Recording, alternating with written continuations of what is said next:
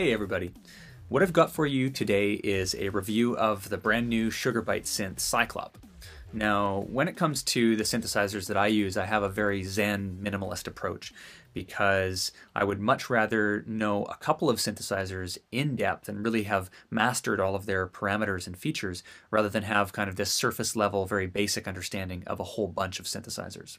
So with so many different VSTs and plugins on the market all the time, I feel like very seldom does a brand new one come into play that actually offers something unique and different.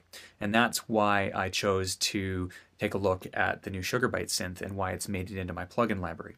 So let's take a couple minutes and I'm going to give you an overview of the features and just take you kind of under the hood and show you the inner workings of Cyclop so you guys can make up your own mind if it's something that would interest you in your plugin library. Let's take a peek inside, shall we? At its core, Cyclop is a monophonic bass synthesizer. Monophonic means that it can only play one note at a time as opposed to chords and multiple pitches. And although bass is not the only thing it can be used for, it definitely is a formidable tool in that area. Now, if you imagine dubstep and an arcade game getting together and having a digital love child, it would not be unlike Cyclop.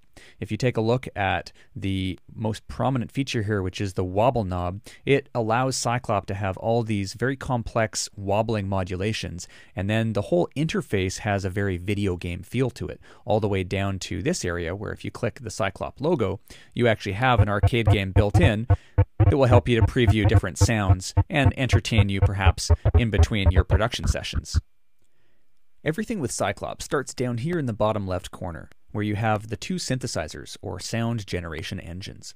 What I'm going to do to demo this for you guys is just start with one of the initialization patches, the saw regimen, and I'm going to turn off the second synthesis engine, as well as both the filters and any modulation that's happening, so we can just hear the actual synthesizer.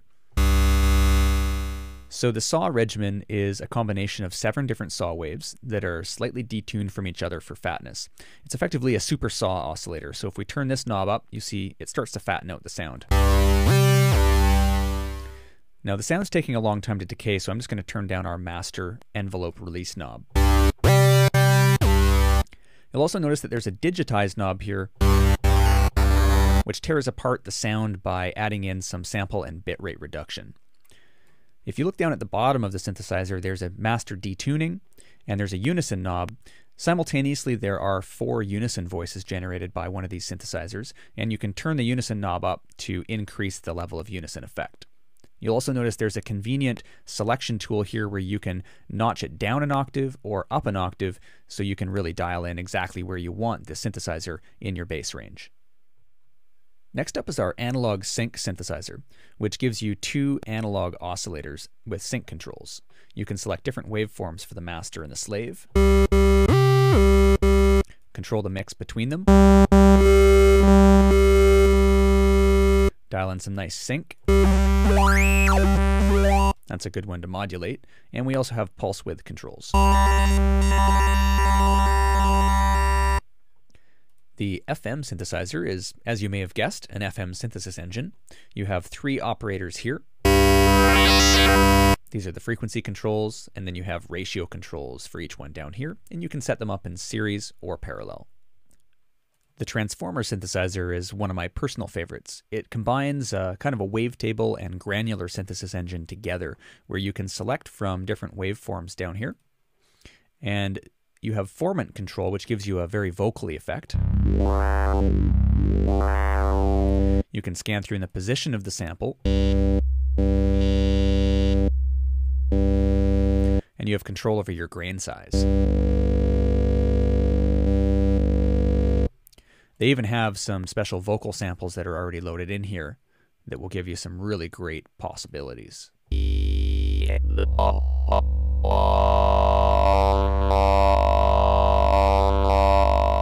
The spectromat is another favorite. It's more of an additive synthesis engine where it has 32 individual waveforms, and added up together they can make for some really nice fat sounds.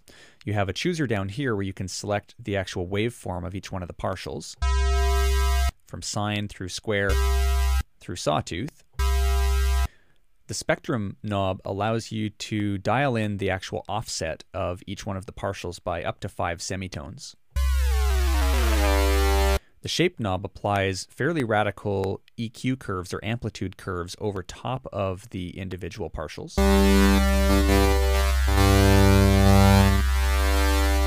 And the shift knob will move the entire thing up or down in your frequency spectrum.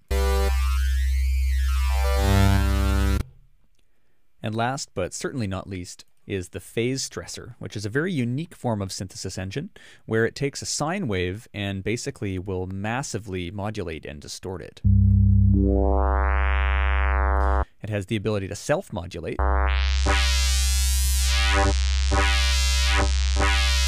And the symmetry knob controls the phase symmetry of the oscillator.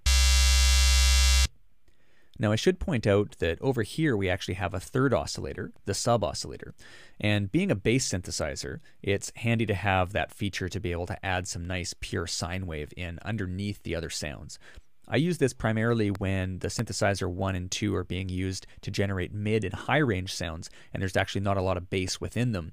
You can use the sub-bass to inject a pure sine wave underneath. You have frequency control over it. You can pitch it down or up an octave and control the level. And what this sub-oscillator does is it completely bypasses the filters and effects section to give you nice solid low bass. If we move over to the bottom right, you'll see we have 2 filters and a routing module.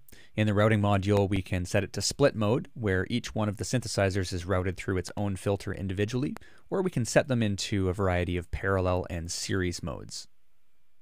We have a whole arsenal of filter types to choose from, all the way from the more standard waveforms, up to some more interesting ones like the ripple filter. You'll see familiar cutoff, resonance, and dry-wet mix controls up top. Now, one of the very strong points about Sugar-Bytes as a company has been their dedication to developing very sound mangling capable vowel filters. So with each filter, you'll notice you can put it into vowel mode, and your cutoff knob changes into a morph knob, where you can morph between different vowel sounds.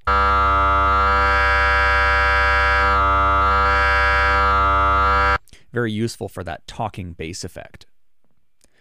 Up next to the sub-oscillator, we have one of the most important sound shaping parameters. We have 9 distortion modules we can choose from. I've selected a different patch here just to demo this for you. A bunch of different modes. One of my favorite is digitize. Sounds very lo-fi.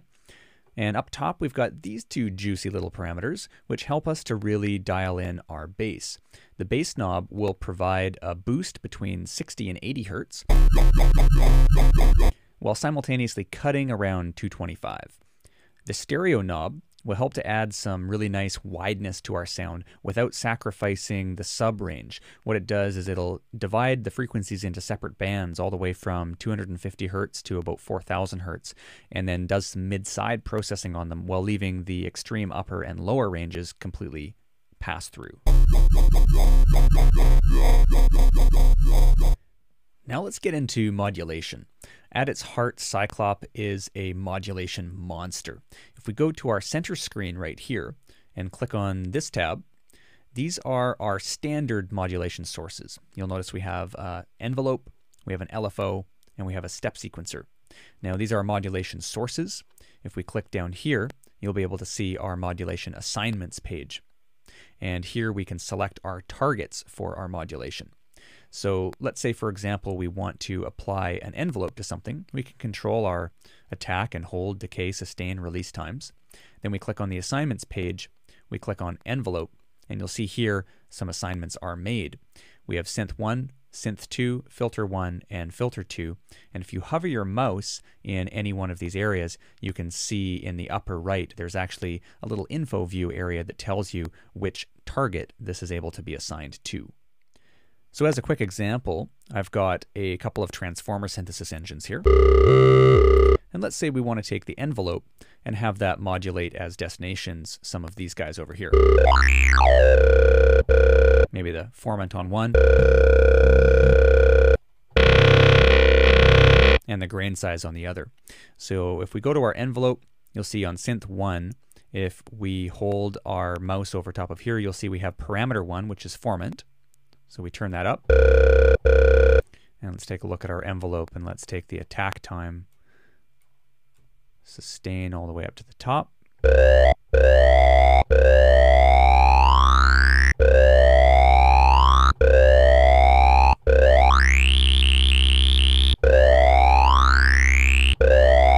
Okay, we go back to our assignments page, and we go to Transformer 2, and let's take a look. We're going to be looking for the grain, which is the third parameter.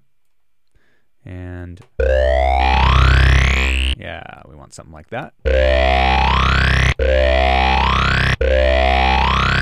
And then we've got some basic assignments. We can do the same thing with our LFO or step sequencer page. Anybody who's done any sound design in synthesizers before should recognize these, but these are not the real special aspects of this synth. So the real magic starts to happen when you get up into our 4 knobs that we have over here. Let's start with the sound knob. The sound knob you can think of very much like a macro knob, and you can have it control many different sound destinations. So if you click on sound right here, you'll see we have the same destination assignment matrix as we do with everything else. So we could have the sound knob, for example, control our filter frequency on filter 1. If we take the cutoff down a little low, let's take filter 1, parameter 1 is cutoff.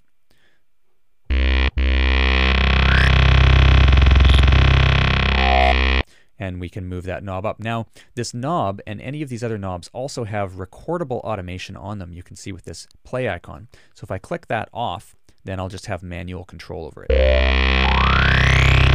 By the way, any one of these knobs has very easy MIDI mappable functions. You right click on it, you go learn. I'm just going to turn a knob on my controller, and here we go.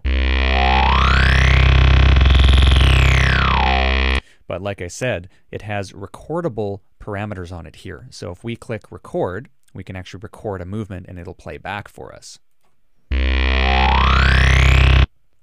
So you can see here we've recorded in a movement, and that's on this tab right here. And if we click play, it'll play over again for us. If we want it to stop, we just click the play button again.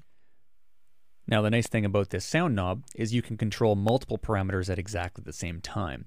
So let's say, for example, we want to control the position of our transformer synthesizer 2. Do something like that. We can set the position knob out here.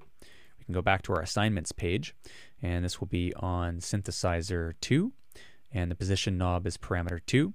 So we can take it like this and play. All kinds of amazing sound mangling possibilities with this guy. Now, what you've all been waiting for, the infamous wobble knob. Just taking a look at this, it gives you some very, very innovative modulation possibilities. Obviously, it's been inspired by the whole advent of dubstep, but it's not all it can be used for. So let's give a quick overview of Mr. Wobbler here. First of all, you'll notice that you can turn it up, and as it turns up, you get tempo-synced rates. Now, at each of the different rates, you also have the ability to choose from waveforms. So rather than a standard LFO, where you could sweep the rate, but you would be sweeping on the same waveform, at every different rate point, you have complete control over what type of waveform you're using. You can randomize things by clicking this button up here, or you can manually select every single one of the waveforms just by clicking in each one of these boxes. So let's demo what the wobble knob sounds like. First of all, I'm going to deactivate filter 2, and we're going to have it modulate filter 1. So I've deactivated what the sound knob is doing with filter 1, and now I'm going to go down here and I'm going to route our filters such that we will only be hearing filter 1 and both of the synthesizers are going through it. So we all know that the core of a lot of wobble sounds is filter modulation. I know it's kind of cliched, but it's the easiest way to demo this for you guys. So what I'm going to do is click on the wobble amount here, and what we're looking to do is filter 1 cutoff frequency. And let's see how this sounds.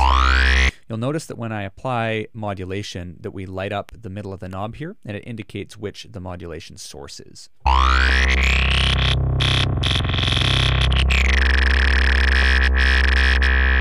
Let's back off the cutoff a bit.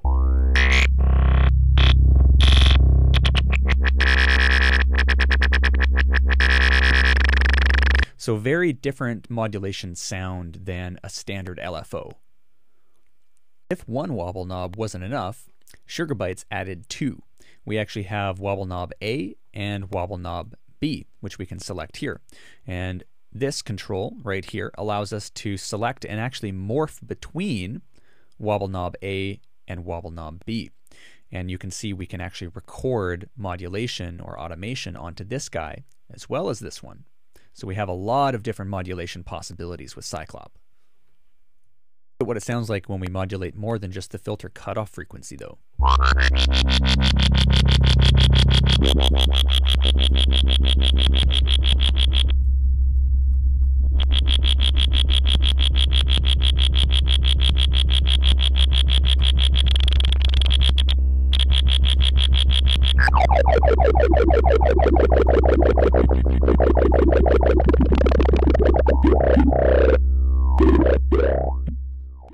For any of you who are familiar with Sugar-Bytes, you'll know that they're famous for pattern-based effects sequencers like Effectrix, and they have kindly built one of those right into Cyclop for us. And that is what this effects knob in the upper right-hand corner is for. So if we click right here on the effects sequencer, you'll see we have a grid.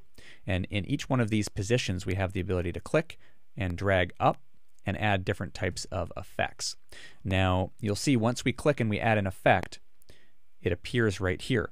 And the knob position will determine which effect is being played.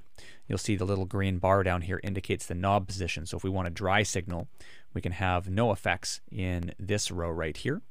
But we have a phaser over in the second area. And then maybe up here, we apply a turntable stop effect. We move over to the third one. We have looping effects. Let's just add some more.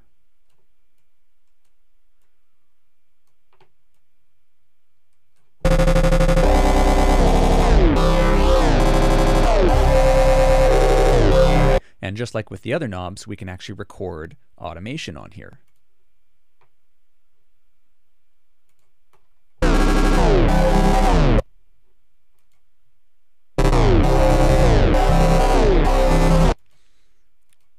Now you'll also notice that we have a gator up top, and we have a clock, which is 30-second notes, and you can simply click to remove little pieces to get more of a stuttered effect.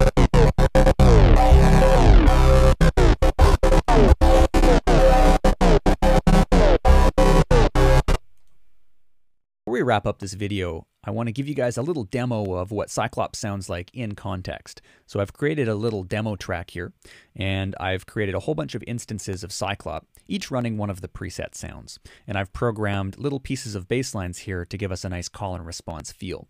And this will give you kind of a picture of how Cyclop would sound in action and how you might want to use it in some of your tracks.